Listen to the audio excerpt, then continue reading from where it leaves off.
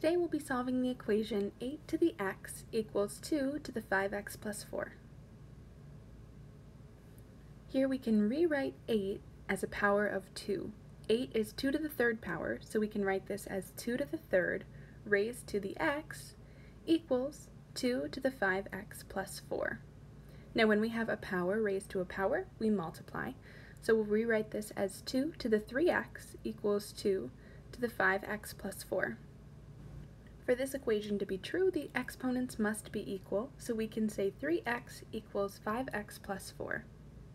Subtracting 5x from both sides, we get negative 2x equals 4, which gives us x equals negative 2. This is our solution.